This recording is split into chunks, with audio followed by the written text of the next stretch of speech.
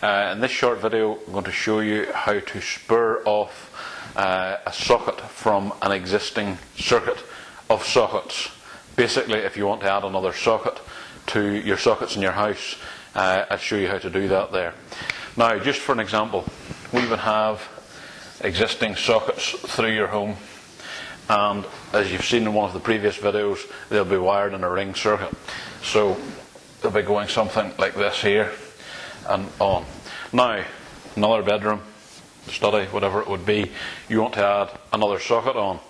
The easiest way to do that is take the cable from your new socket and take it straight to another socket, and you'll end up with actually 3 cables at this socket, and you'll connect them exactly the same way as you would connect the rest of the sockets, the browns together, the blues together, the earths together. And this is what's called a spur. You can spur off. Another way you can do it, if you had another socket there, is you could come off the wiring with the junction box.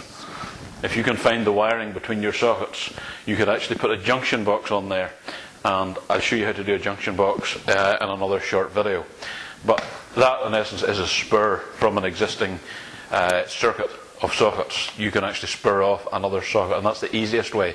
You have no junction box or anything to do, and the wires are easily accessible at the socket point. That is a spur and an extension socket.